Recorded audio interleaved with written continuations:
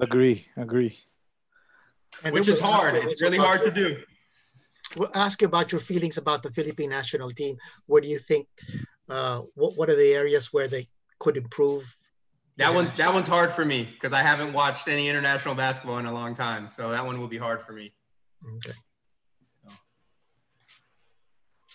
All right. So we got 4 minutes before we go live. So I'll open it up. Really cool what you guys are doing too. Yeah. It was the first time. The first session was the first time. So a bit we had a lot of scrimmages.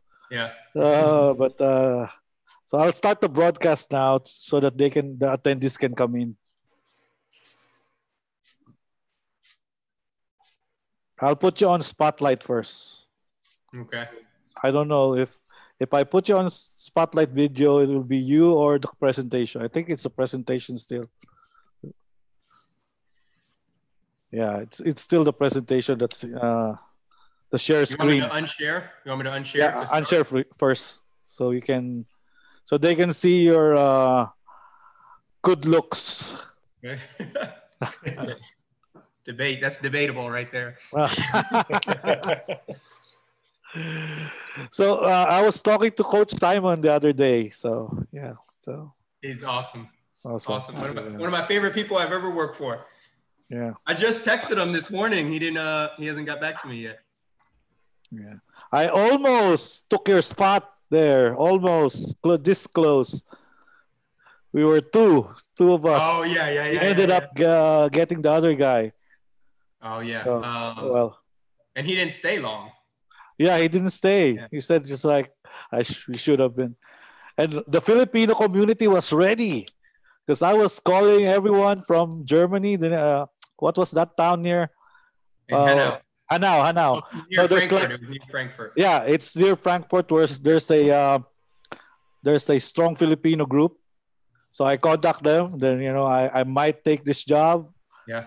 Blah, blah, and they were excited. Oh, it's like 30 minutes from where we are. Yeah, it would be cool to have someone that we know. And then it didn't happen. Yeah. Well, so yeah, we have attendees coming in right now. So we'll start in a bit. We welcome you, everyone. We'll just wait on a couple more. We're on the 30s now, so should be I know it's been tough times, and they just announced that our quarantine period will be extended to another till May 15th. Oh. I think also in the States extended, right? It did extend, and for us, college basketball, they canceled all recruiting, they canceled all summer events, which for us, the evaluation period is huge. That's how we are able to watch these kids in their AAU circuit and really sign them. So our business is hurting right now. Yeah, we'll never know what will happen next, Sil, but we're praying for that cure. And salute to all the frontliners for all your work. So I guess we can start. We got a lot on the attendees now. Welcome again to the second session of our webinar, brought to you by Hoop Coaches International, and of course sponsored by Blackwater Elite. Again, we're thankful to our two panelists that join us for the session today. First is Teddy Villasor, a sports psychologist. He has a clinic at the Makati Med, and he's taking online sessions. If you want to contact him. Teddy, can you give us a welcome remark? I just want to welcome everybody again. It's what's happening right now with the webinar is amazing because it keeps us all in touch with each other, and we're always learning. Good. And our next panelist, of course, needs no further introduction. It's the Dean, broadcaster, Quinito Henson. Sir Quinito, good evening. Thanks. Good evening, and good evening to Dr. Eddie and to Joey. I think it's a great opportunity for all of us to get together and interact, especially during these difficult times, to have an opportunity to talk basketball, talk about strategies, talk about development. Certainly very broadening. And we thank Blackwater and the Hoop Coaches International for making this possible. Thank you. Thank you. And of course, special shout out to Boss Giselle Ducy, Siliman C, and to our team manager, Boss Jacob. Also to Coach Nash, who was in the attendees, and he's now also here with us, also as attending this. And I'll put him on the spotlight later. But to introduce our second speaker, so he's right now he's a current assistant coach with the Florida Gulf Coast University. He used to start or almost start his career as a coach. So it was like a U-turn, complete turnaround from, and then he last coached with Germany, and he was also with the Spurs Summer League team just recently. Without further ado, I'd like to introduce to you Coach Joey Cantens. Coach Joey, good evening. Or good morning. Thank you, guys. Good morning for me. Good morning for me. For you. Good evening for. All right. Thank you guys for having me. I appreciate it. During these tough times, everybody quarantined. It's amazing what you guys are doing in the basketball community, but connecting everybody throughout the world. So I appreciate you guys having me, and I hope I can provide, even if it's one thing you pick up today, I think it's worth it. So appreciate you guys having me. I'm going to give a little bit of my background, I guess, where I've been before I go on to the actual clinic, just so like Coach Ariel said, I've kind of did a U-turn, but I started at Florida State as a graduate assistant, which means you're basically going to school and working while you go to school. And from there, I went to Florida Gulf Coast. I was the director of basketball operations. And from there, the last 9 years has been crazy. I've worked for 8 different head coaches in the last 9 years. So obviously at Florida Gulf Coast, I worked for 2 coaches. I went to the Dominican Republic. I worked with a pro team in the Dominican Republic, also worked with the national team in the Dominican Republic. I went to University of Southern California. So I was out there and we're playing the Pac-12. From there, I went to Indiana University of Pennsylvania, is a Division II school, who actually Mike Taylor, who you have on later, played there. From there, I went to Germany. I spent my first year in Germany at Hanau, my second year in Germany at Ludwigsburg, who played Champions League. And now I came back to Florida Gulf Coast after spending the summer with the Spurs. So it's kind of been crazy. It's been a great experience for me to learn from a bunch of different great coaches. And as a coach now, I can say I have 10 to 12 years of experience. I'm starting to build my own beliefs and my own identity. And I think it's all put together on the other coaches I've worked for and stealing stuff from them, stealing ideas and stealing making my own beliefs from them. So I think as a coach, that's what you have to do. Nobody invented the game. We're all stealing from each other. So if there's one thing you can steal from me today, I think it's worth it. Coach, they have the joke in graduate school is you call that research. Yes, research. I was doing research, a lot of basketball research. Coach, you talked about your history at Florida Gulf Coast. It's like you went full circle. Now, we know of many coaches who've done that. In fact, over in the UAAP, Coach Derek Pomaran of LaSalle, he started off with his team and then he went off to the pros, and now he's back with the same college that he started with. In your situation, in your experience, how did you learn from that? And then could you compare when you went back to Florida Gulf Coast, how was it like knowing that 9 years before you had been in the same situation? Had things changed? Your loyalty to the school was still strong? Yeah, I mean, that's one of the reasons I went back. I love the area. I love the administration. I love the people here. And when I came back, a lot of the people in charge and the administration were still in place. So for me, it was an easy decision coming back. The hardest thing I would say coming back is I was here 10 years ago. So when I was here, I was maybe a little less mature My basketball knowledge wasn't as high. And really, I've learned so much in the last 10 years. And I felt like a little bit coming back was almost like they viewed me still as the kid when I was 22 years old and not the 33-year-old. So I think that was a struggle for me. As a coach, especially, I'm a completely different person. I've grown so much, but also as a person, I've grown so much in the last 10 years. So I'd say that was the only struggle, being viewed in a different light when before I was viewed as a youngster. Now I'm coming back with more experience, and not that that necessarily means more respect, that you have to earn your respect, but if that makes sense. Yeah. All right. So, Coach has a presentation to present to all of us.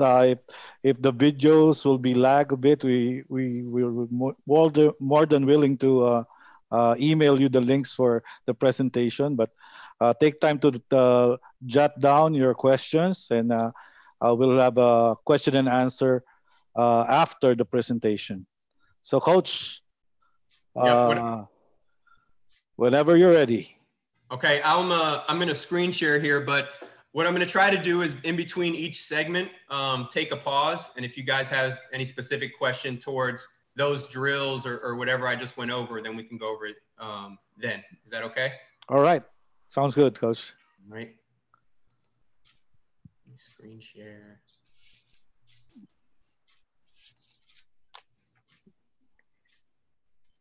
Did it work? Did the screen share work? Yep. Okay, perfect. All right, so Coach Mike went over skill development, and I came up with this idea. Oh, now my screen's frozen. Let's see if I can get it.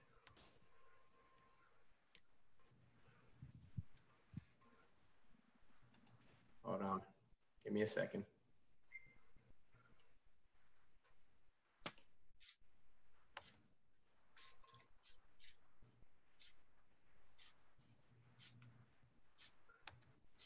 All right, here we go. Okay, so I came up with kind of this idea of separating individual skill development and game skill development. Okay, so the obvious skill development, what you have, but when you go over skill development and you introduce different ways to challenge the player into becoming a better shooter, becoming a better passer or ball handler, some of the stuff isn't game realistic. And I came up with this game skill development to help dribbles. That's the most basic, simplest way to teach dribbling the ball. Okay, well, when you incorporate tools and different techniques such as tennis ball, resistance band combination moves, I call it overloading the skill. And I think that's when you really start to make jumps and improvements into your game. Okay, so I'm just gonna use this example. I'm gonna go over skill development very briefly, just so we can incorporate it into game development. Okay, so the most basic form shooting is the most basic thing you can do. You're standing in front of the rim. Your focus is obviously on the elbow placement, the wrist placement, his foot balance, his knees, everything. You want everything to be balanced. And you're coaching this as you're coaching this specific skill. Same thing, we're just working on form shooting, talking about the elbow, talking about the follow through, okay? And this is an example of having as a player, being able to differentiate what you use in a game and what you don't use in a game. And as a mature player, this kid specifically understands, hey, I'm never gonna shoot from half court, but when I do a shooting drill from half court, it's to develop wrist strength. It's not to use in a game. I'm trying to develop wrist strength, so when I do move back into the three-point line, my wrist is stronger and it seems closer when you go back, almost playing a mind game with yourself. Okay, and I use the same for Steph Curry. Steph Curry isn't shooting from half court to impress the people on the sideline, even though it gets a bunch of likes on Twitter and Instagram. He's doing it to develop wrist strength. Now, when he moves back into the three-point line, it's almost like you're tricking your mind into thinking you're closer than you really are because you shot from so far. Okay, so that's an example of why I separated the two between game development and skill development. All right. So now another way to overload the skill. The simple skill is shooting. All right, now we're working on our footwork in shooting. So anytime you come off a curl, anytime you come off a down screen, it's your simple footwork, right, left. And this part of your shot should be exactly the same as form shooting. Perfect balance, feet, knees over your feet, elbow into your follow through.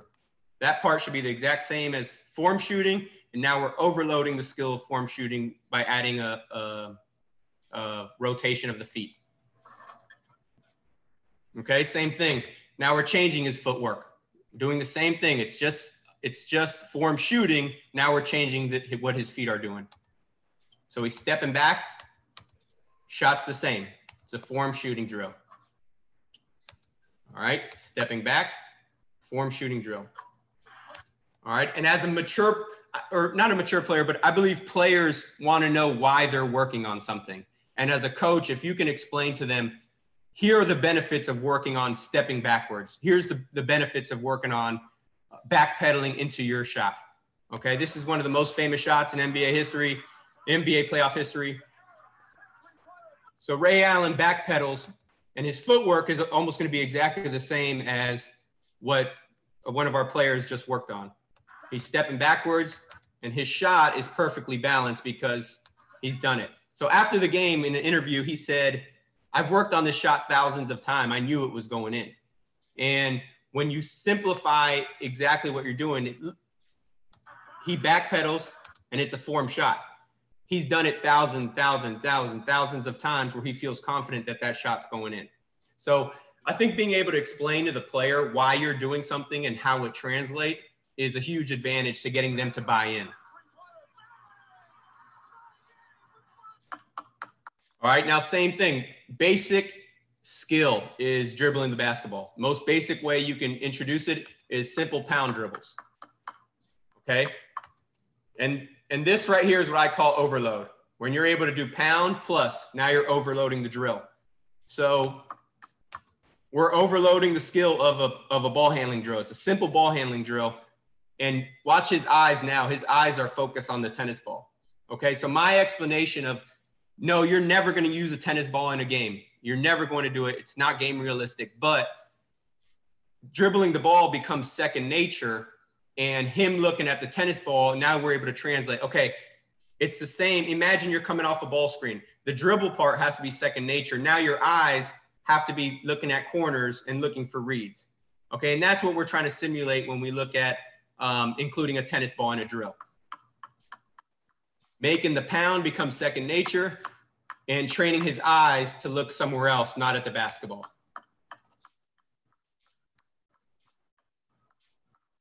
Okay, same thing. Now we're adding, again, now we're continuing to add to the drill. Same pound drill. Now we're adding a cross and we still have the tennis ball. All right, here's another example of compounding the drill. Same pounds, we're just adding resistance. And again, I really like to explain to the kids why are you working on this? Okay, it's off season, it's summertime. You only have one person, you can't go live. Well, this exact dribble you're going to use in a game, except it's going to be a body leaning on you. Okay, so if you can imagine the resistance band as a defender and you're having to be explosive and explode out of the move, it helps translate why I'm doing this into a real life game situation. All right, same, we're just adding combination moves. It's a simple pound drill, just adding combinations.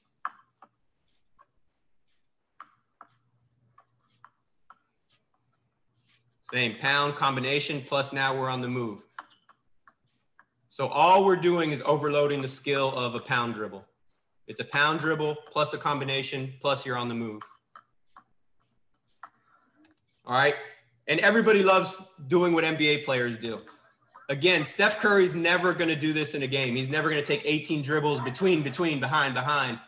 But the way I see it, I see him as overloading the skill. It's a ball handling drill, but it's between, behind, where now when he has to make one move, it's simple because he's done it 15 times. All right. I'm going to unshare for a second.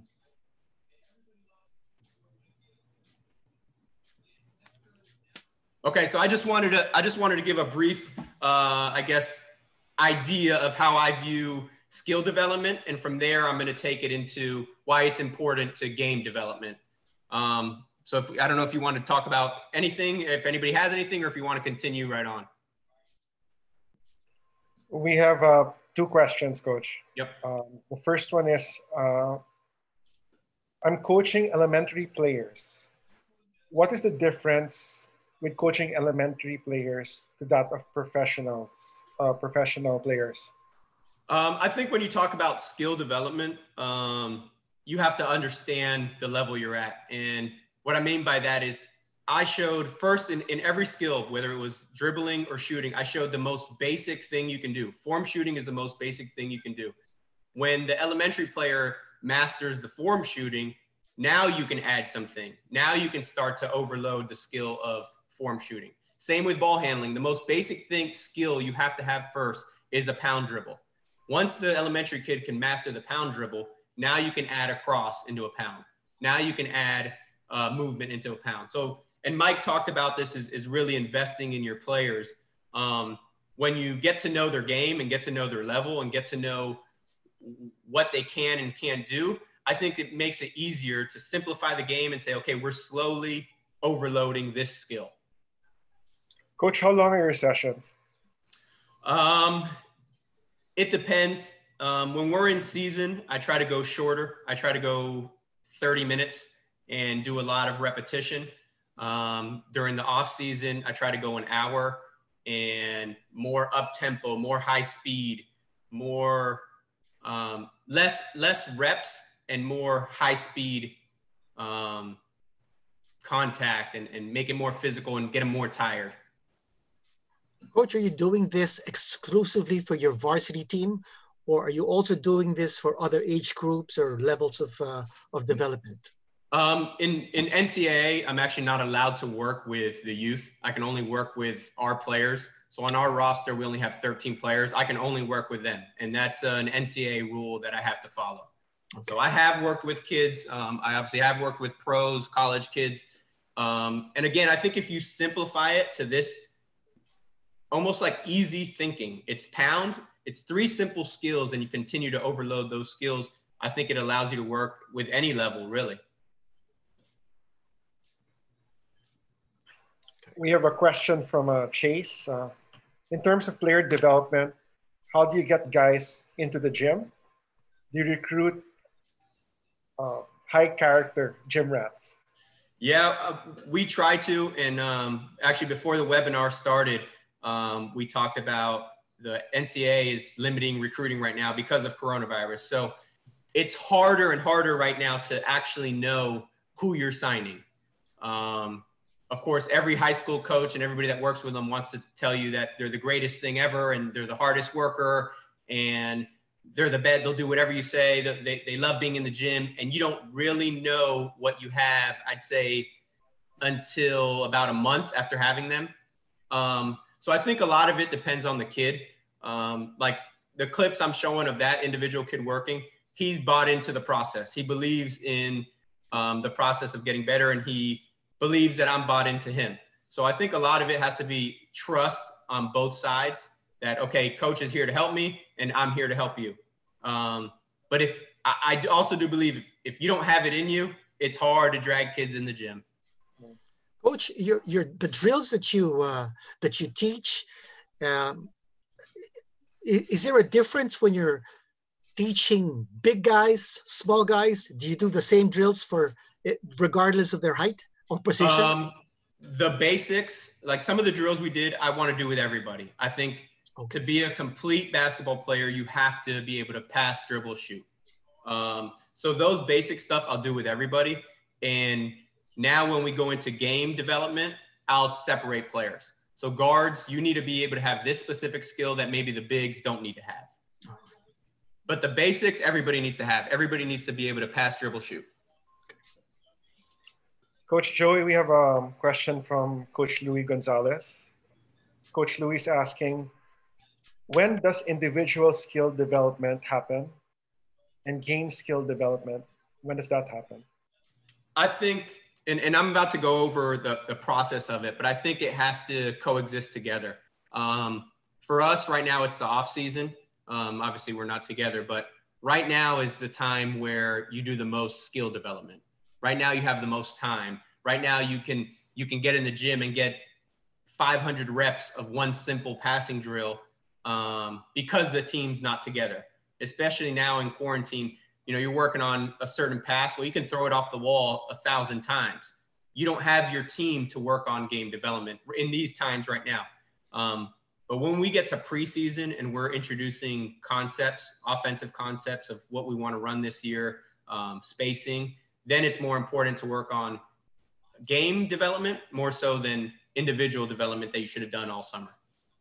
Coach, where do you get the most gratification? You've coached in the pro level, you've coached with a national team, you're coaching a college team. Where do you get the most gratification? I've actually discovered this about myself.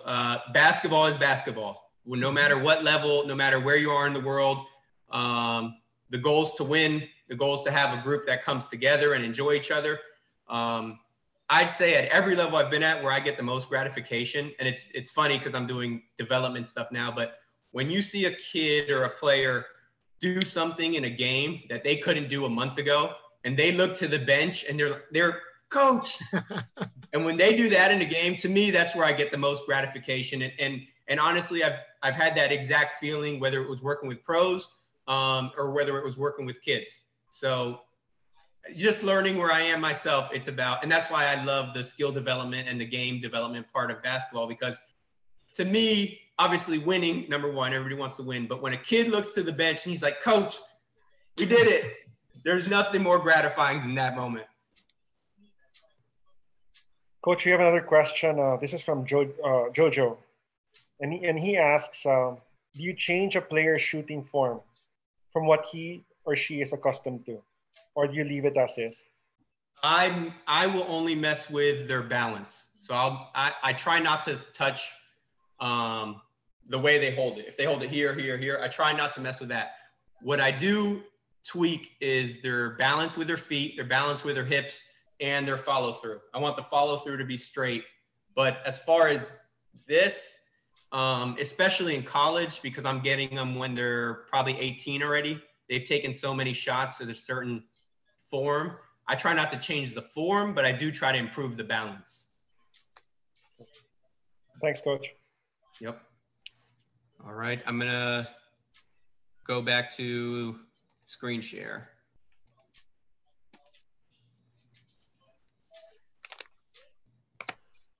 Is the screen share back? Yes. Yep. Okay.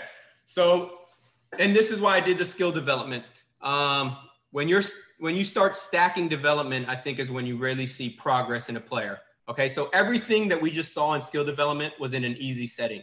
So what does an easy setting mean? It means 1-on-0. It means you're throwing a pass against the wall. You have a coach working on you 1-on-1 and giving you specific skills that you have to work on. Okay. Now we're talking about controlled settings. All right, will be step number 2. What's a controlled setting? Now you're adding in spacing. You're adding in a certain read that a player has to make. Okay. Then the last part of it is a live setting. So in the live setting, I want the player to make the read on his own.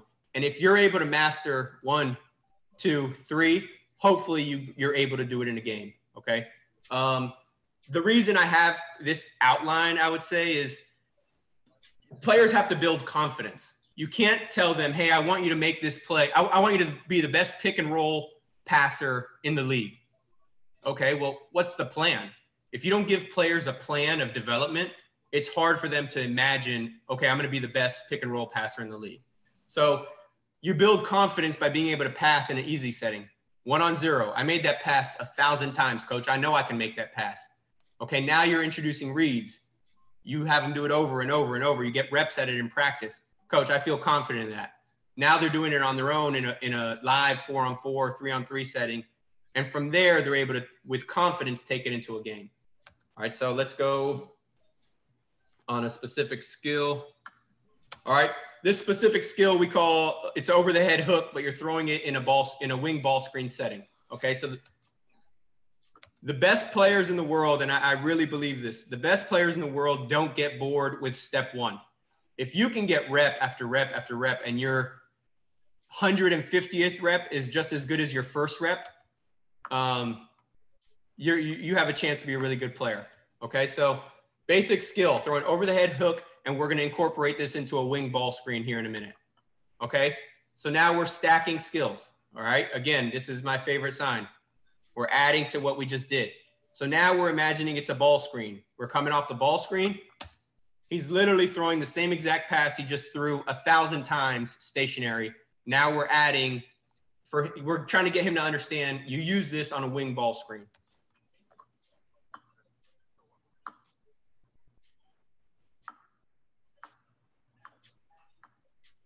Same setup. He's imagining wing ball screen, and now he's throwing that hook pass that he already did hundreds of times stationary.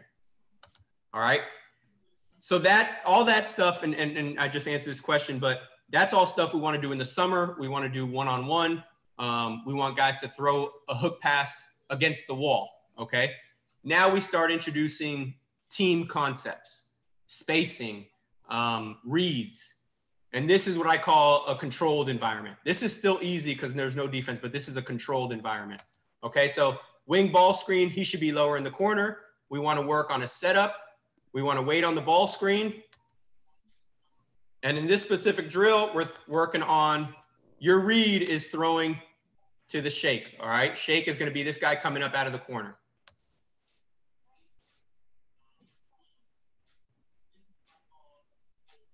So he threw the over the head hook pass. You can also throw it with two hands. But right now we established the skill. Now we're working on the read. So now we put in at 3-on-0. We show what a wing ball screen is.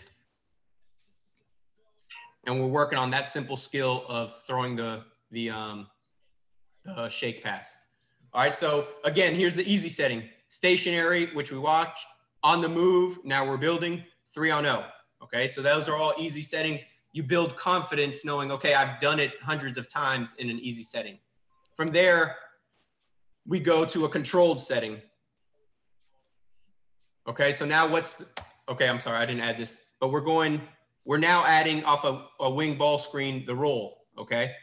So obviously on any wing ball screen, there's a guy in the corner, ball screen. Your reads are gonna be the shake pass to here, which we just threw, or the roll. Okay, how do you control a setting? So I'm, as a coach in this drill, my terminology for this is give them clear and obvious reads. Okay, so in this pass, it's clear and obvious that I take the big man, so he has layup. Good, he's setting up. Again, it's clear and obvious that I take the ball handler, so he has the roll man. All right, and our teaching point on this is throw it up or throw it down. Throw a bounce pass, don't throw a chest pass.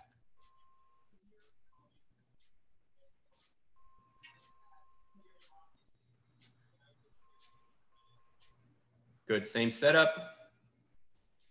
Clear and obvious read. I help up on the ball handler. He has the roll man.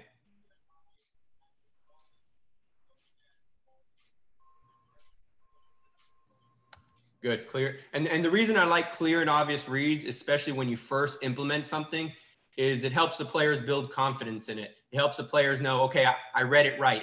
Now when it gets more game-like, they feel like they've already done it over and over and over. Okay, now we add all three pieces. In this specific drill, I told the guys to throw the shake pass. But when we throw the shake pass, what's the next step? Now we're working on, okay, I didn't have shot. I'm throwing into the post. So now we're building off that wing ball screen.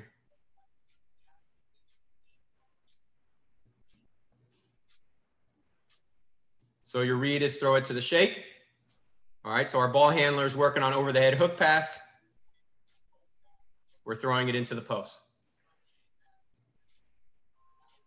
So these are all controlled settings because I'm dictating where I want the ball to go.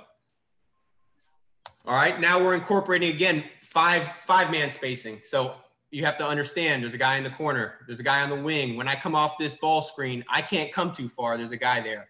There's also a guy in the corner. but I'm still making them make a read. If I'm guarding the corner guy and I help in, it's a clear and obvious read to the corner. He makes a good read, needs to be a better pass, but I'm still controlling what the players are seeing. Good, so I stay on the corner, the roll man's open.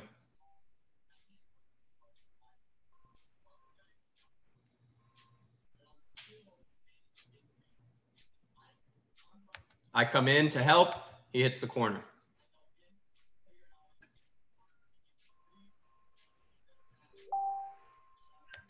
Okay, so these are all different examples of controlled settings, which we just watched. Again, I think it helps build confidence. I think it helps the players when you take all the other defenders and you make them only make one read, it makes it easier for them. It builds confidence. Later, you can start adding 2 defenders, adding 3 defenders, and now they're having to read a second layer of defense, a third layer of defense, okay? From there, when they finally understand the reads, now I want them to play live. When we go live, I like giving the defense freedom to guard it how you want to guard it. So now, as an offensive player, it's a surprise. You don't know what you're going to get. You don't know what the coverage is going to be, all right? So the last layer of development is being able to read the defense. All right, we talked about spacing. Now it's reading defense. What did they give you? Wing ball screen. Good. He throws over the head hook pass. This defender is in, guarding the roll man. He makes the right read to the shake.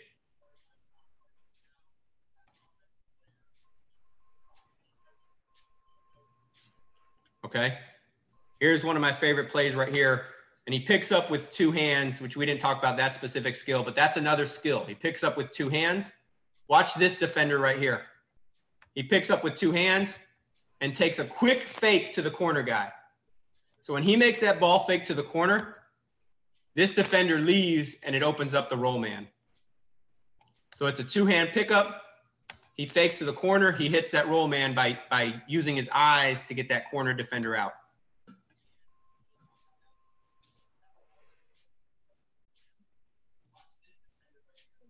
Same. Okay, so this is the exact drill we worked on, 3-on-0. We hit the shake. I don't like the pass because he threw it with his right hand. So now he's throwing through traffic. I would prefer a left-hand hook pass there. But we worked on this drill. You don't have an angle to pass it. He has to dribble down, okay?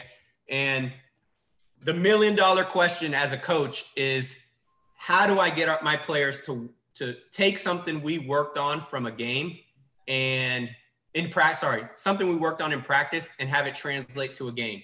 I think the answer is it's never going to be 100%. Basketball is a game of mistakes.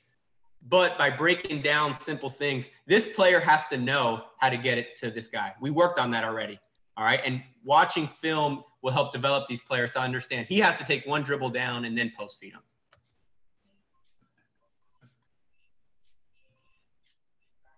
Okay, so this ball handler does a great job reading the defense. Now he sees a different coverage. This guy jumps way out. So watch this situation. We have one guy. We have a 2-on-1 situation. We have to score in there. We have to. All right, he does a good job hitting the shake, and the shake guy knows it's going right in. Okay, and so what we just saw was live setting. You can set it up 3-on-3. You can set it up 4-on-4.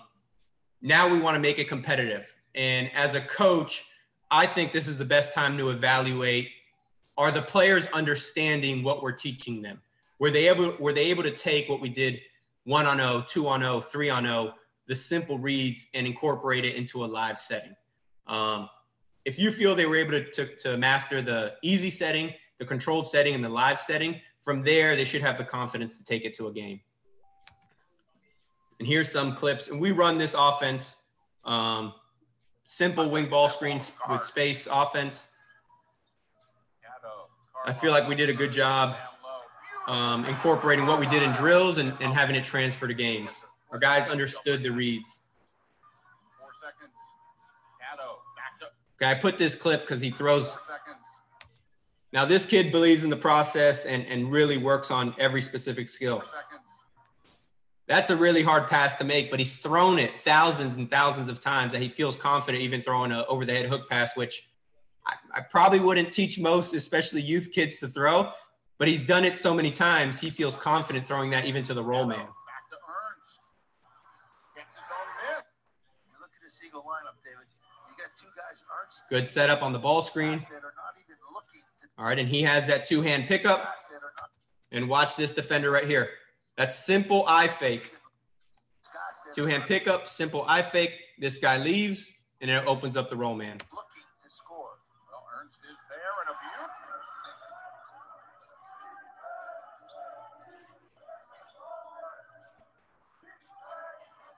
view. Good. Now they're understanding the reads. They understand who's open if the guy tagged. I put this clip in just because this is the same kid. He really got better at work. He works on this pass every day. This is a pick and pop situation. Look how much quicker this pass is just because he never has to pick it up with two hands. He's able to go right off the bounce and throw that over the head hook pass and hits him right in stride for a perfect shot.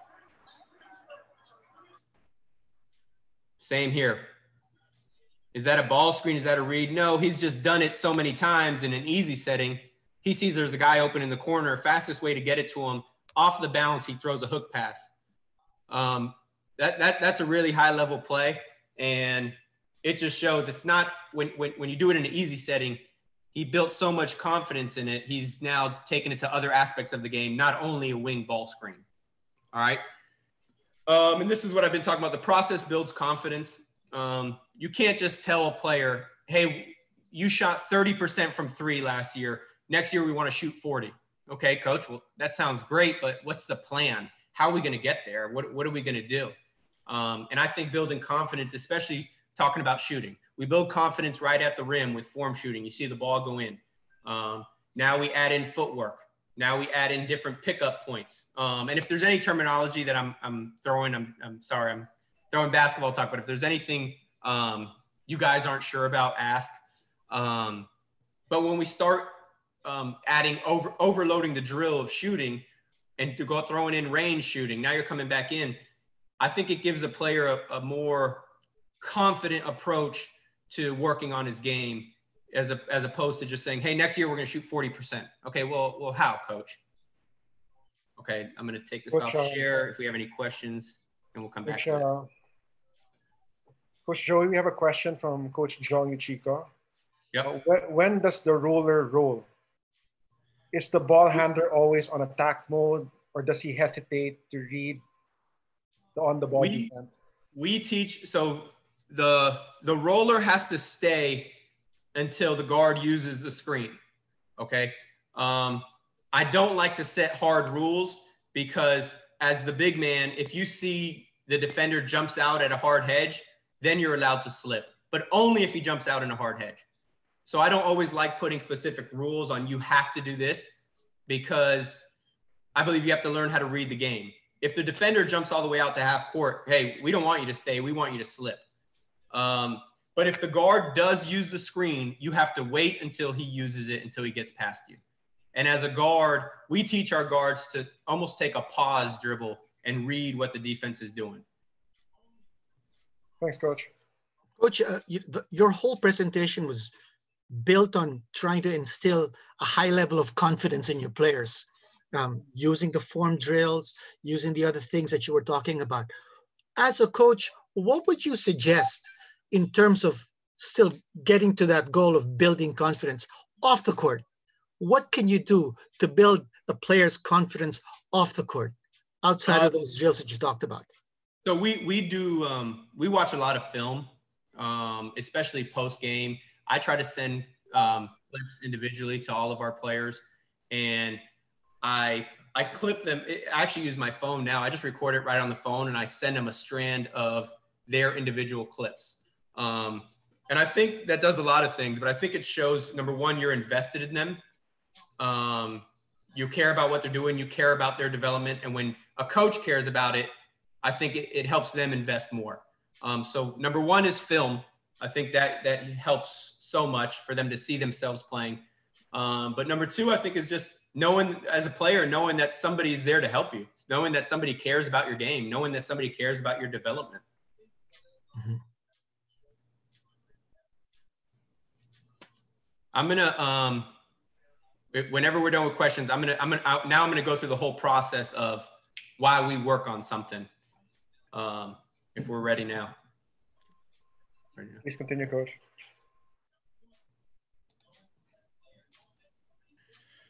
All right, so now I'm going to go through the whole process of baseline drive. Okay, so maybe if it goes.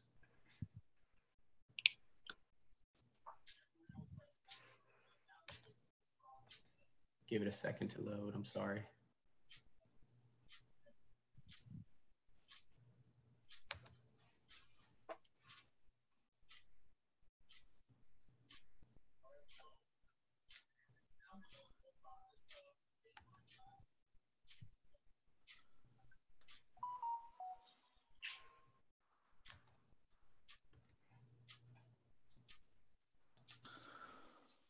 Give me a second. Sorry, it froze for a second.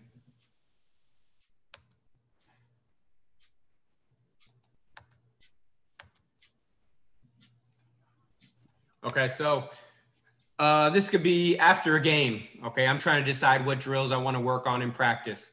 Or it could be postseason. I'm saying, okay, what did our team do well? What did our team not do well? Okay, I'm trying to develop a plan for our team to get better as a group and as individuals.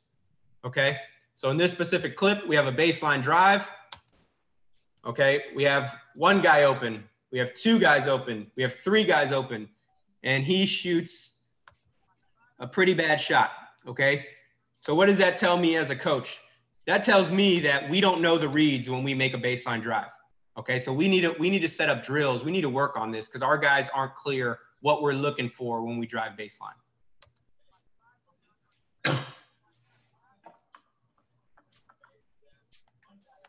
Okay, again, we're breaking it down to the simplest form. We're building confidence in an easy setting. We're going rep after rep. We're throwing that baseline one-hand pass because that's what our spacing should be. Okay, we'll get a bunch of this. Also, we're also throwing to the 45 man. All right, baseline drive. So after he gets a bunch of reps in the simplest form, throwing to the baseline, throwing to the guy at the 45, he's starting to understand where players are supposed to be. He's starting to understand how I get it to the corner guy. Okay, well, now we're implementing it in a team setting. Okay, so our teaching points on a baseline drive, we should have a guy in the corner. If there's a big, so he started opposite block, he should be circling to the front of the rim. That's an outlet. He gets corner, that's an outlet. Whoever's up here should be getting 45, okay? And here's one of my biggest teaching points. There's no way he can pass it to number 15 because you're in the direct line. So again, I don't like putting specific rules on, hey, get to the 45 because you have to play basketball. You have to read the game.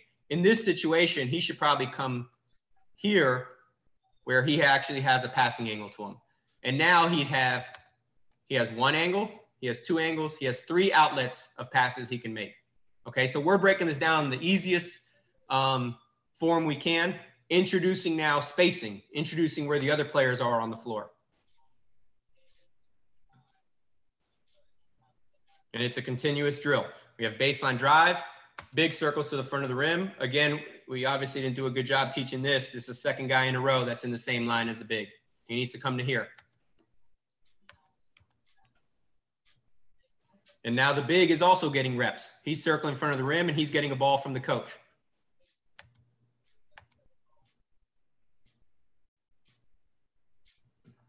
Now we're starting to control what the reads are, okay? So this is one of our managers right here. He's guarding the big man. Every time in this drill, he's stepping up to the ball and we're gonna hit the big that circles to the front of the rim. So now in a very easy setting on the same drill where it was just 4-on-0, he's starting to learn reads.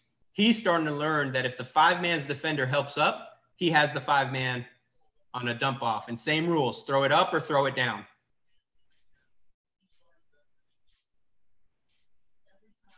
And we're just getting reps. We're doing this over and over and over where they build confidence that they know I have the big man circling to the front of the rim. I have somebody going corner, and I have somebody going to the 45. All right. Now we're adding layers to the drill. Okay. So same drill. He's going to start on offense. You can't see him, he's behind somebody. We already saw this read. He's going to help over. Now they're reading a second layer of defense. All right. So I'm in the drill here. He has to read. Am I cracking down on the big? Am I staying here? Am I staying with the 45 guy? Good. So he makes the right read. I take away the baseline. Baseline's not open. The big circle into the front of the rim is open. Okay, now this time I take away the big circle into the front of the rim. Now he has baseline pass. So he does a good job adjusting and reading it in a very controlled setting.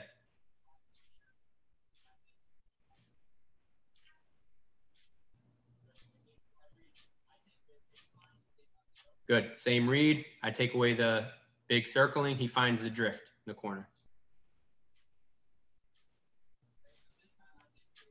Good. Now he hits 45.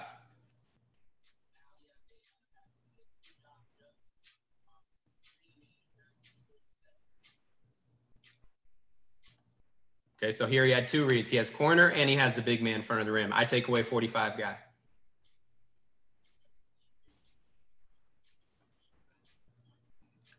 Okay, so we keep on stacking our skills. So first you did it 4-on-0. Then you do it having to read one defender. Then you do it having to read two defenders. And being able to let it layer like that, I think will help give you a bigger picture of what's happening in a 5-on-5 setting. Okay, I just put this clip on here because on this specific clip, we're working on our 5-on-0 motion, okay? And this is awesome. We're just working on our spacing. We get a baseline drive. So we're not even working on baseline drives, but I love this clip because baseline drive, big circle in the front of the rim. He's getting 45. These guys are even, he's getting to the baseline. One of these guys should be getting to 45. And I think this clip shows that we did a pretty decent job of telling the players or showing the players what spots they should be in and when to get there on a baseline drive. We weren't even working on baseline drives. We were just working on emotion and they're able to get there. Okay, so now we take it to a live situation. Baseline drive, good read. Hits the corner. And the corner three to the corner. Harper, baseline drive. Corner three for Warren is good. Caddo kicks it out. Kashmir. Hill on the drive, finds Casimir. So good job. This guy stays with the corner man, so corner's not open. He somehow gets that to the 45 guy. They were working a bunch of sets, end of the game sets in practice the other day. He said not once did they have to huddle up or stop or get advice from him. There's another.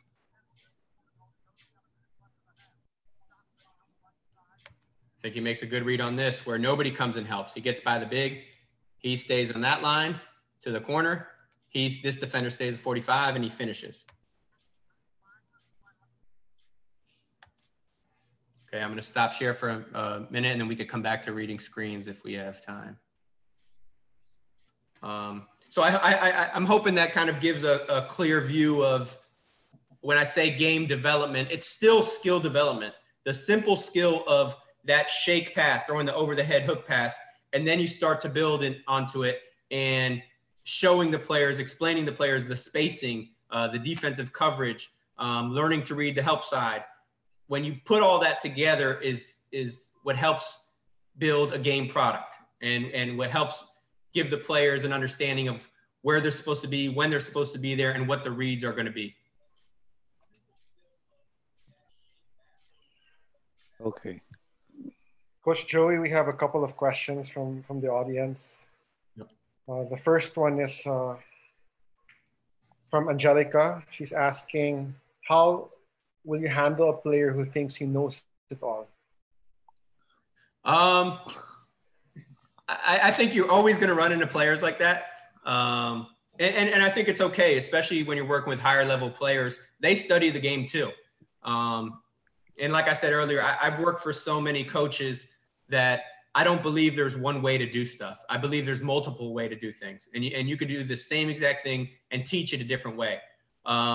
So I'm actually okay with debate, and for me it's different because I'm not a head coach and I'm not demanding, no, do it this way. So I'm okay with debate, but if you're going to debate with me on how to do something, you need to show me evidence. Don't just say, hey, this pass is better. Well, show me why. If you think it's quicker, and I may be able to adapt and adjust. If you think it's quicker and I really believe, and you can show me and prove to me why it's quicker, okay, I'm up for it. I like that conversation with players. Now, if you're just saying, hey, I'm not doing that, well, now you have an issue with the head coach because that's what he's asking you to do. Coach, what about sharing responsibilities within the coaching staff? Do you have like a defensive coach, an offensive coach, and how is that coordination made possible? Yeah, this year, and we did it different than most staffs I've been on. I think every staff does it their own way, but the way we did it this year was we basically had an offensive coordinator, a defensive coordinator, and then I ran all our skill development. Obviously, everybody touches everything, you know, we're all in it together. But I like doing it that way because as an assistant, when the head coach says, hey, you're responsible for this specific part of the game, this specific part of development, and this specific, during timeouts, you're only worried about the defense. You're only worried about reads. I like it that way because it creates buy-in in every single drill, in every single practice, in every single game. Everybody's locked in and engaged because they all have a responsibility. As opposed to, I've been places also where, hey, the head coach does most of it. Hey, this is your scout. So you're locked in for that game. And then the next game, maybe it's the other assistant's scout and you don't feel as engaged. You don't feel almost as, you just didn't do as much work because you didn't watch all the film as the other assistant. So I like the way we did it this year because everybody's engaged for every practice and every game. Coach, as a follow-up to Kinito's question, I asked you earlier before we started, as a coach with more than 11 years of experience, what can you give us 5 qualities that a basketball coach should possess in order to be successful? Yep. Number 1, I think you have to be trustworthy, especially in the aspect I'm dealing with our players with trying to develop their game and get them to grow and get them to become better players. If they don't believe and trust what I'm doing and we don't have trust in each other, we're all wasting our time. So they have to trust what I'm doing. Number 2, you have to be demanding. Okay. You can't introduce a skill or introduce a certain thing you want them to do and they don't do it right and demand they do it wrong. If you're not demanding on that player and you let them get away with stuff, they're never going to be the best version of themselves. Number 3, you have to be compassionate. At the end of the day, they're people also. Yeah, we have a common goal to win. We have a common goal to get better, but they're people. And it's almost the same as being, it correlates to being trustworthy. If you don't care about them, they're not going to want to work with you. They're not going to want to listen to you. You have to be compassionate. You have to really care about them. I think you have to be organized. I'll steal this. I stole this from Simon Cody. I worked with him in Germany, but when we practice planned, I'm not exaggerating. We would spend 7 hours preparing an hour-and-a-half practice. And taking that organization I learned from him and implementing it to what I do now has helped me organize a drill. Okay, what's the goal for today? We want to work on 3-on-2 reads. Well, with my organization and knowing what we did last week, the week before, it helps me build on what we did last week. It helps me build to be able to get to 5-on-5. When we're ready November 10th, okay, I feel confident that I was organized in setting our players up to have the best chance to be successful possible. Coach, Clarence is asking a question. What application are you using to break down game tapes? We use, it's called XOS. It's okay. I don't love it. My favorite one is Sports Code. I've used that one before. But our system we use right now, that's what I'm actually on right now, is XOS.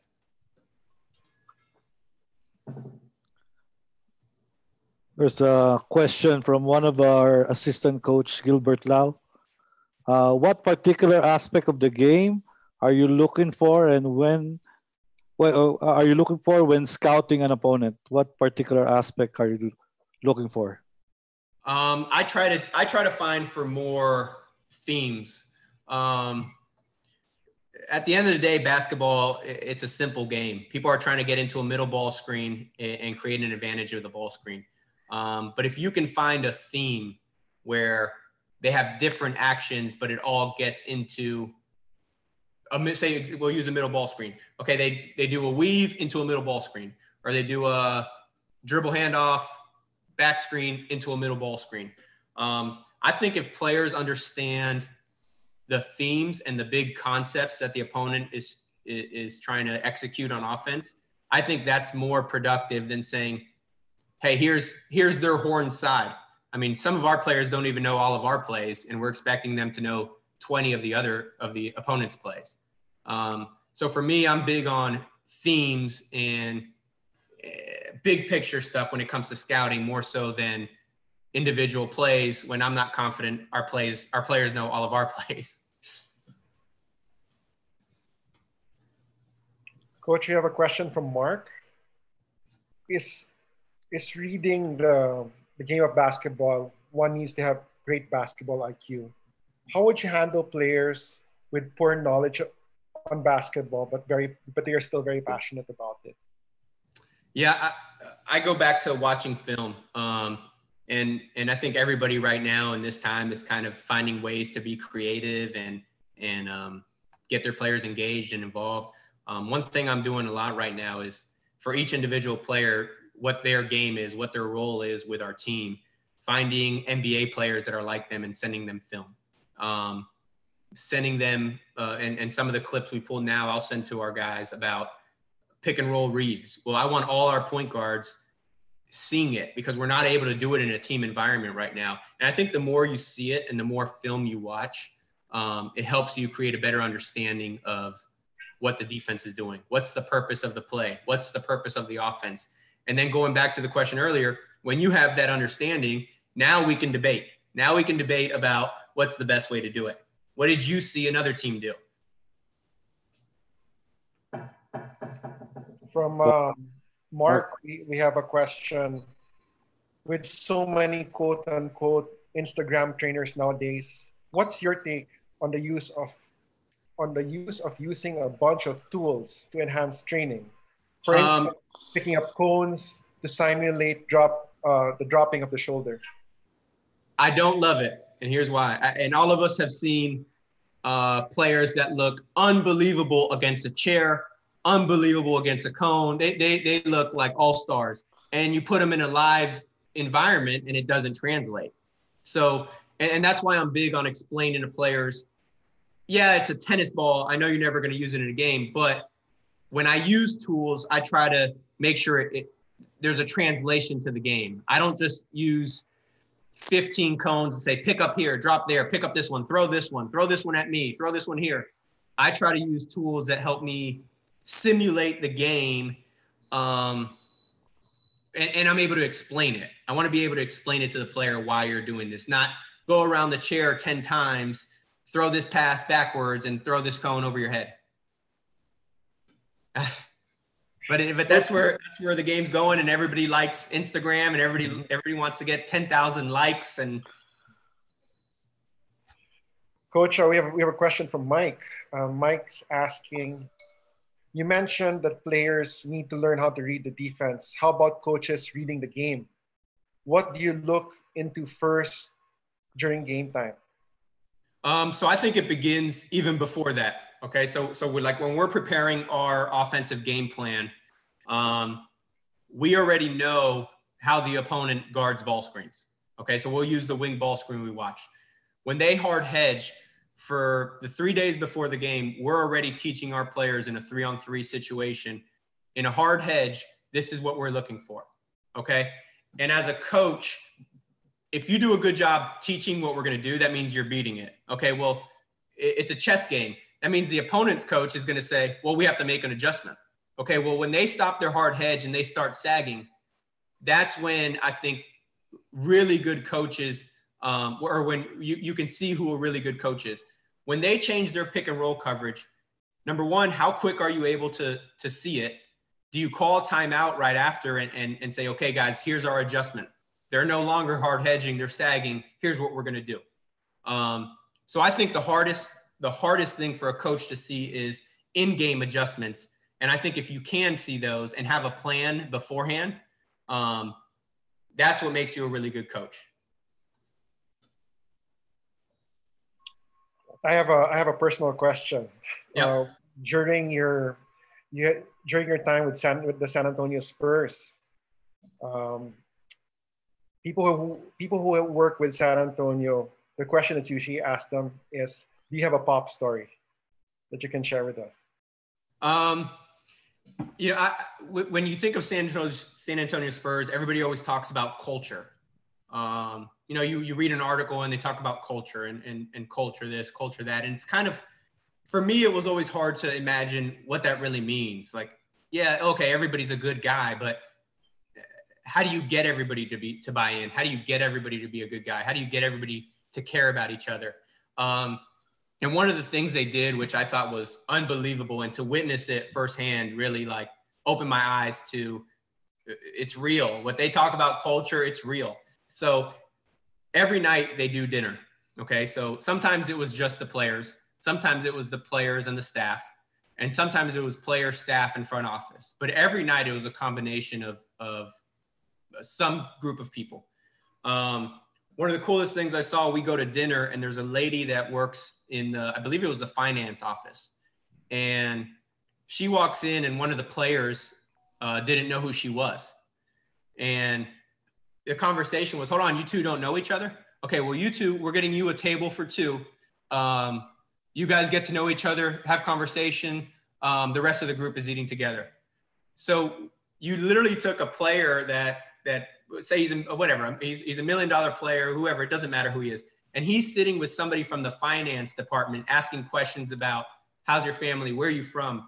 And that experience for me was so genuine of, well, why do they care about each other later? Well, because they invest the time in each other earlier. They get to know each other and build real relationships.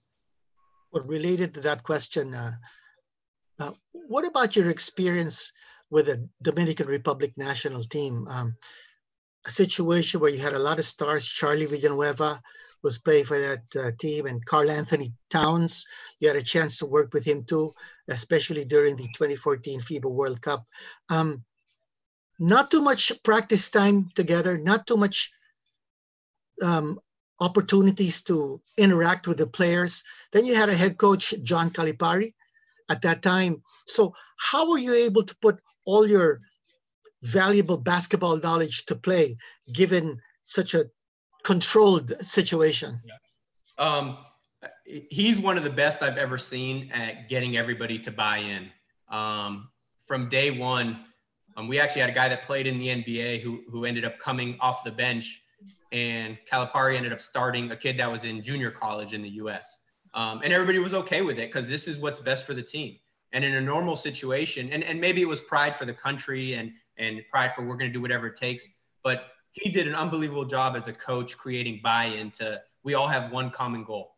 And going back to how everybody kind of, I would say, figured out the systems. When you're talking that caliber player, they're so smart. They're so smart. You tell them one time what you want the pick and roll coverage to be, and they got it. They can be running down the court. You don't even have to call timeout. You can change pick and roll coverage in transition. And that was the first time I've really seen something that high level working with them. And it was unbelievable. And that's why I say I love when players watch film and have an opinion on how to do stuff, because you're the one having to do it. As a coach, this is a suggestion. We think this is the best way watching the film. But if you don't think you can do it, well, tell me. You have to tell me what you think you can do, and now I can hold you accountable.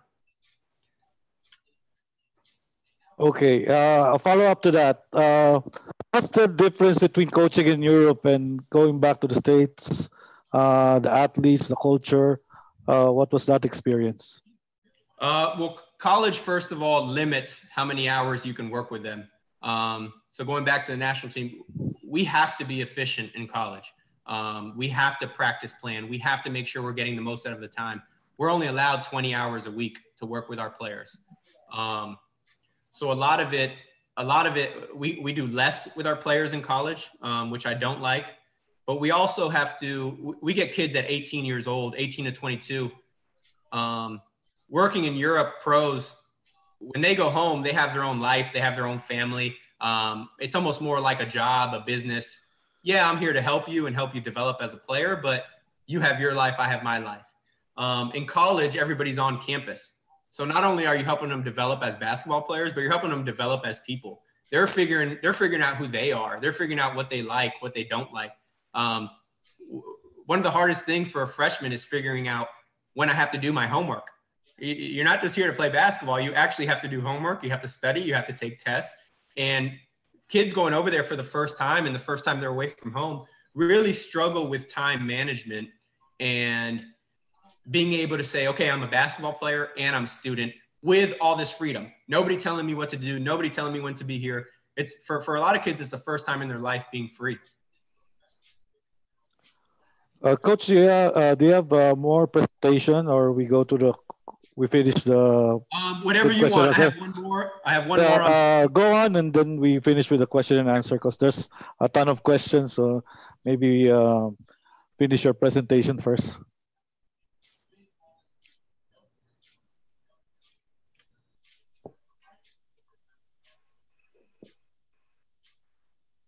Give it a second so it loads. All right.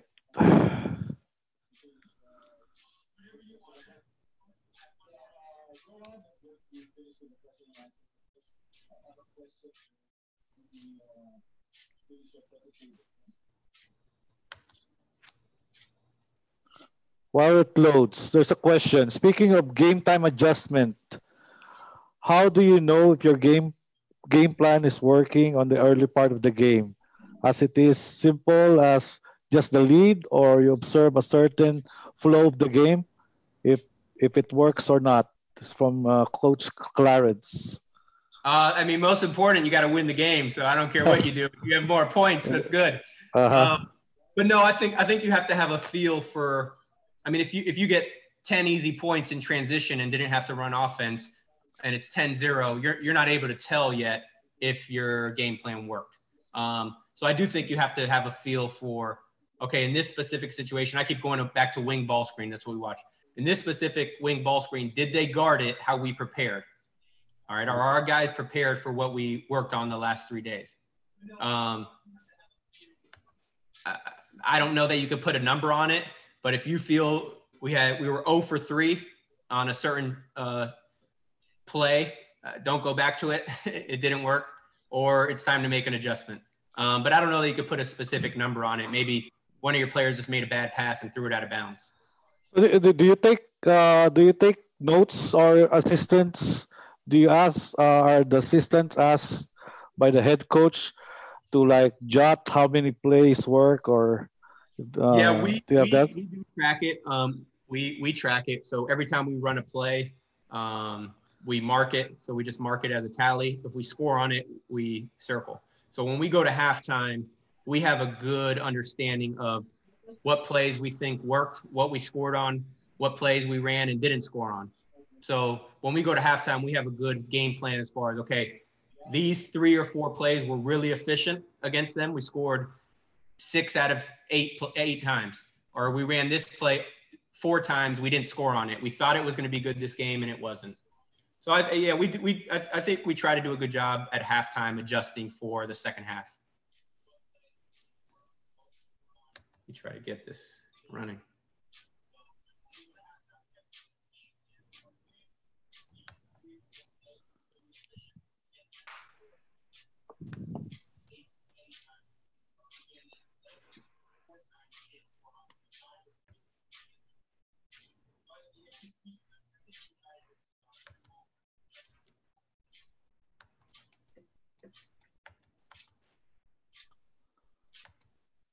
Here we go.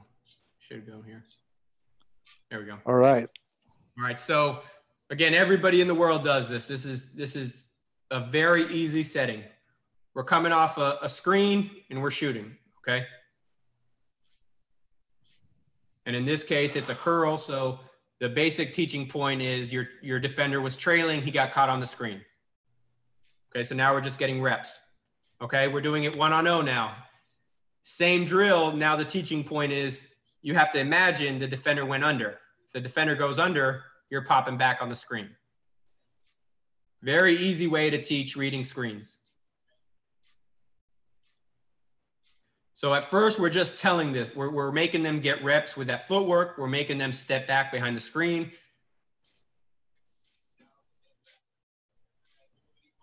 Okay, now we're including a defender. Okay, so this is a controlled setting. Here's one of our managers. He knows exactly what he's doing every time. So in this specific drill, he's trailing. Okay, so player, your read when somebody's trailing is you're curling. All right, you're curling, you're going for a layup. So now in a controlled setting, we're getting a lot of reps reading the curl. All right. As coaches, this is all set up. We plan for this the day before or in the morning. Okay. So we worked on if he goes over the screen. Let's say he goes under the screen. We already worked on with a cone. Now we're putting it into game situation. Defender goes under the screen. You should be stopping behind the screen. Now we're getting reps stopping behind the screen and actually reading it in a controlled situation. Okay, he goes under, and again, this is a set. We did this. We planned for this before practice. Now it's 2-on-2 again with a coach and a manager. Saying he goes under, he should stop behind. All right, this is a scenario that happens a bunch in the games where the big and the guard defender don't know who should take him because he's open. They both go running at him. He has to see that the big is open on a slip. Okay, so we're setting up these environments. We're setting up these reads beforehand, before we even expect them to be able to do it in a game. Okay, now we put it in a live setting. So it's a simple 2-on-2 setting. And right now is the first time we get to evaluate as coaches. Are they understanding what we're teaching them? Are they able to take the drills we worked on and read when you should stop behind, when you should curl? If we don't think they're understanding, then we need to go back to square one and do it again in an easy setting. It's a great read right there. Defender goes under, he stops behind. So it looks like still in a practice controlled setting, they're starting to understand it. Great setup. So now we have guys that are starting to understand how to play off screens. Good. He goes under on that flare. He stops behind, shoots it.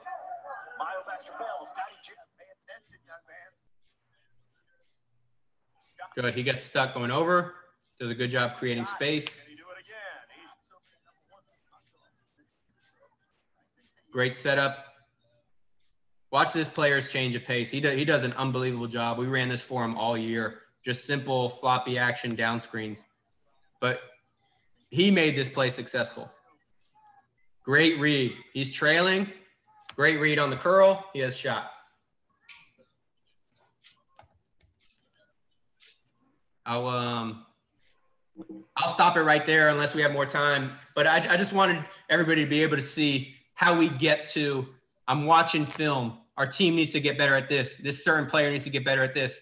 Put him in an easy environment, in a controlled environment, into a live environment before we expect them to put it be able to do it in a game environment.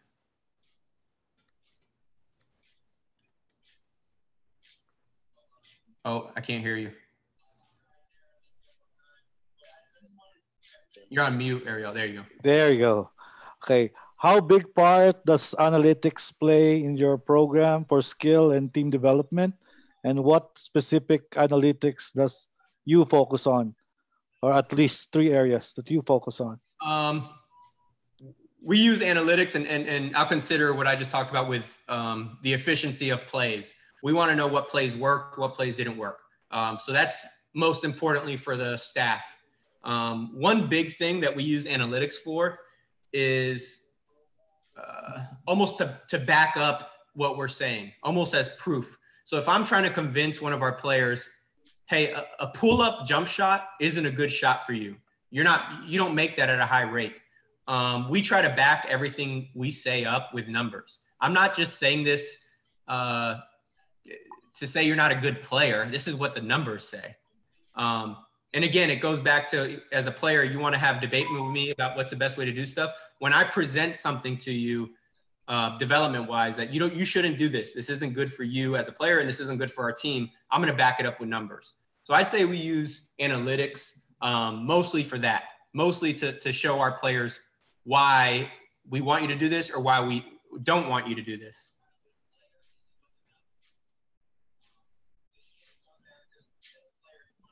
Right. Coach, you talked about reading the game.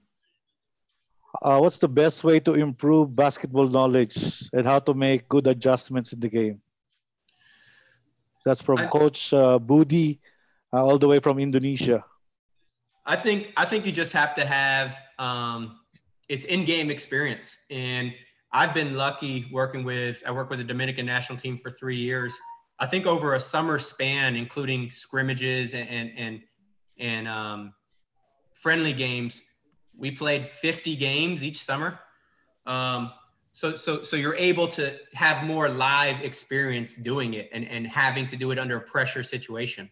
When I was in Germany, my last year, we played Champions League. We made it to the Final Four of Champions League. I think we played 80 games. Whereas in college, you only have 30 games. You're only allowed 30 games by schedule. So for me, my development, I'd say in coach experience, what a college coach gets in 1 year, I got basically 3 years of college in a sense of doing 50 games over summer and doing 80 games with the German team. So I think it's all about live in-game experience. And the more you do it under pressure situations, the better you're going to become at it. During a top ball screen situation, where do you want to send the ball handler?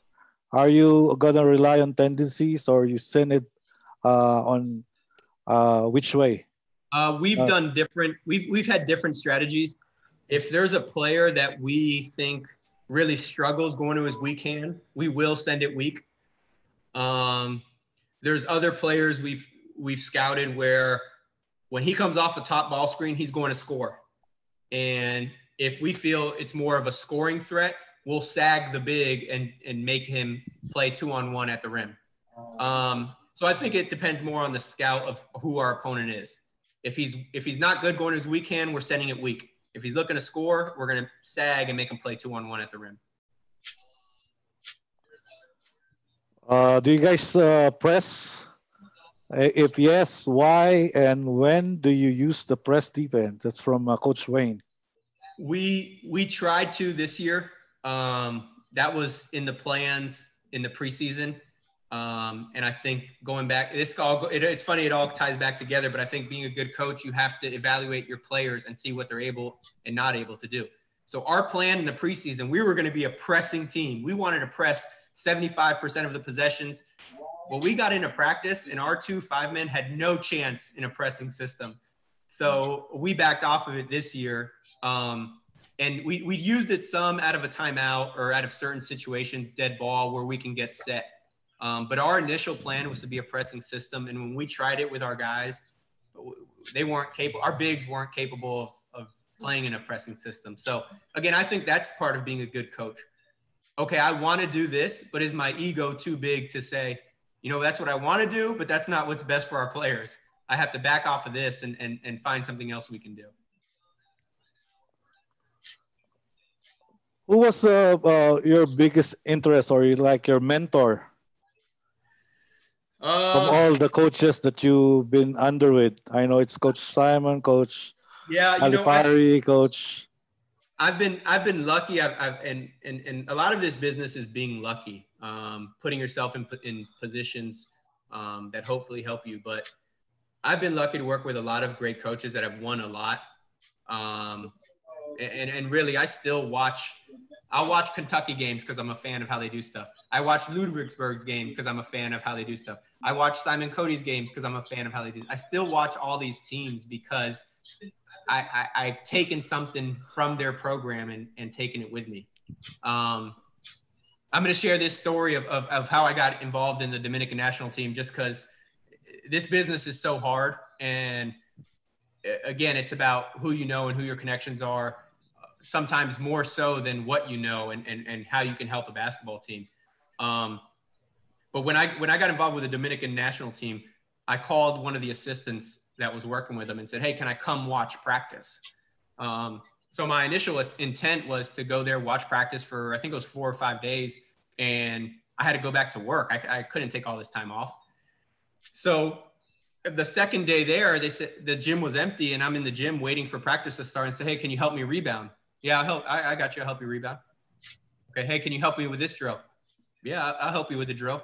Hey, oh, you have a car? Can you pick this kid up from the airport? Yeah, no problem. I'll pick him up from the airport. And then at that point, they found out I spoke Spanish. So next thing I know, we're 4 days in. I'm following Calipari around on the court, being his translator. So he's speaking in English. I'm translating for him to the players that don't speak English. And I showed up there to watch practice. I showed up there to learn. I showed up there for professional development. So now it's time for me to leave. I'm going back to work, and they're kind of like, "Where are you going?"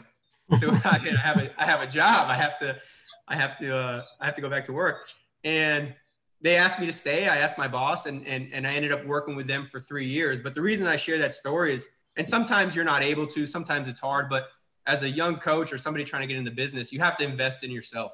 And in that specific situation, I invested in an opportunity to learn, and I ended up learning for 3 years some of the highest level basketball I've ever been around. So obviously I got lucky, but it was a blessing. But as a coach, you have to put yourself in situations where you never know what can happen. What about the players whom you worked with during your time with the Dominican national team? Earlier, we talked about Charlie Villanueva. We talked about Karl Anthony Towns. What about Al Horford? He must have been quite a guy to work with. Yeah, he was one of the most professional players I've ever been around as far as their approach to the game, the way he took care of his body, the way he treated people, the way he talked to people. So to see him not only be the hardest worker already as an NBA All-Star, he's the hardest worker. He's the first one in the gym. He's the last one leaving because he feels he needs to take care of his body and go through his stretching routine and get his treatment. And then when you leave the gym, seeing the way he interacts with people and treats people, he was just an awesome individual to be around. More so than a player, he was an awesome person. What about the rule changes? You have FIBA, there's college rules, there's the NBA rules. How have you been able to adjust going from one thing to another? It's funny you say that, and a lot of it is being around. I do, when I changed from college to international and I went to NBA, I spent some time reading the rule books now. I had to make sure, but I'll never forget my first day in San Antonio. We're doing a drill and they're talking about 2.9. I've never heard that term in my life. 2.9, what's 2.9? And I think that's how you grow as a coach, and that's how you expand. Well, 2.9, obviously there's a defensive 3-second in the NBA. Okay, well, 2.9 is basically like their trigger that you have to get out, touch outside the paint, then you can get back in. I never heard that term in my life. I'm at an NBA practice and I'm like, 2.9. And it's not, it was for no other reason than I hadn't been exposed to that yet. So I think that's another example of growing as a player and as a coach. And I wasn't ashamed of it. I've never been in an NBA practice. I didn't know what 2.9 was. These are different rules. When you were with the Spurs, did you ever come across Chip Engeland? Yes. He's very well known in Philippine basketball. Yeah. He played in the Philippines. He's got a heart that's full of his Philippine experiences. Yeah. What can you tell us about Chip? Well, he wasn't around so much because it was just a summer league team. But he would come around for dinner and watch practices. But just a very engaging person. And again, it goes back to the culture. He walks in the first day I was there and introduced himself, had a full conversation with me. He doesn't even know who I am. Yeah, but this is an NBA assistant. I mean, he doesn't even have to speak to me and just treated me like I was one of them. So he's a perfect example of what that culture really is. Nice to know.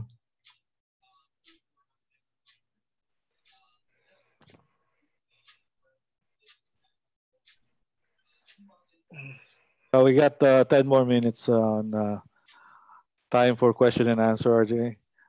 Yeah, there's another question. What do you more focus on, developing weakness of a player or his strengths? I think it's both. I think you have to continue to improve your strengths because that's what's made you successful to this point. If you already do something well, let's do it at a higher level. Now, if there's something limiting you, and I think to make a jump in your game, and you have to be able to make a floater. You don't make floaters right now.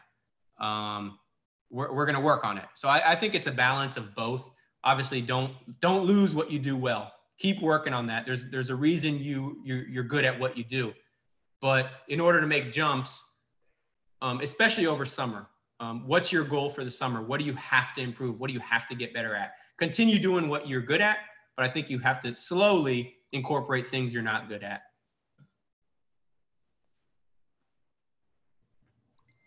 There's another one on ball reversals. How do you run your ball screen? Do you still step up your man, or do you do a quick dribble handoff on the ball reversals? On a ball reversal, for us, it was based on personnel.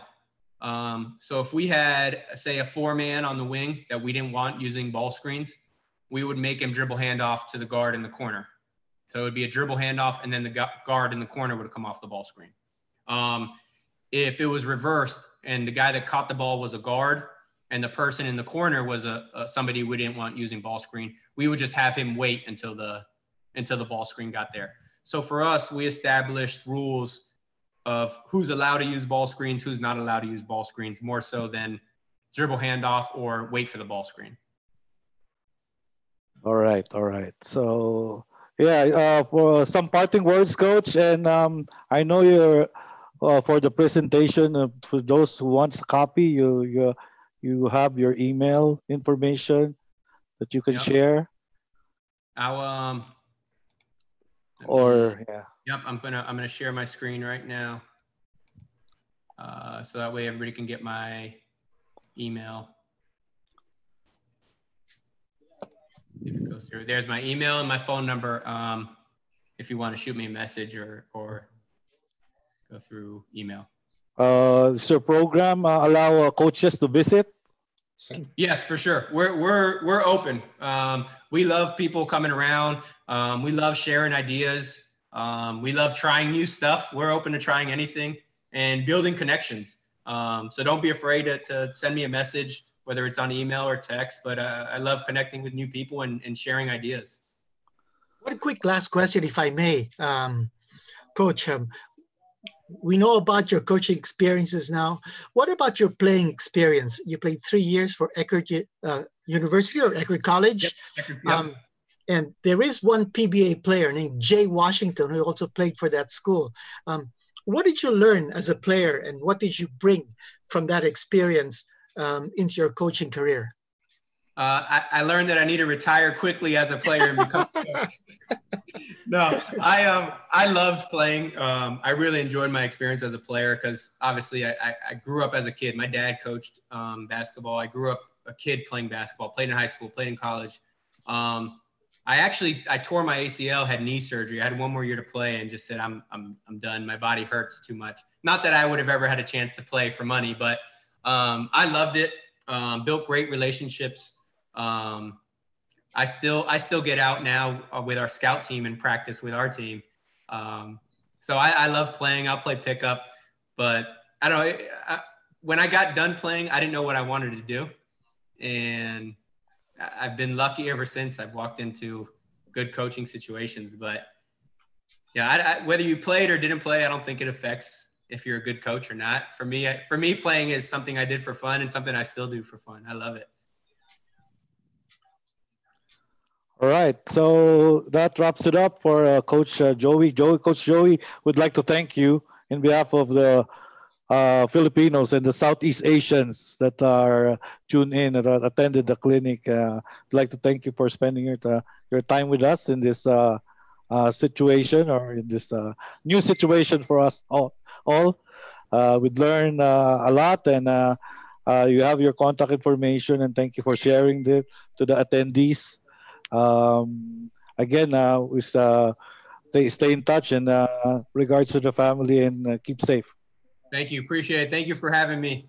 Thanks, Coach. Thank you. Thank you. Thank you, Joey. For the attendees, we'll have another session with Coach Bill Baino. That's happening on 9:30. So that's a 15-minute break for all of us.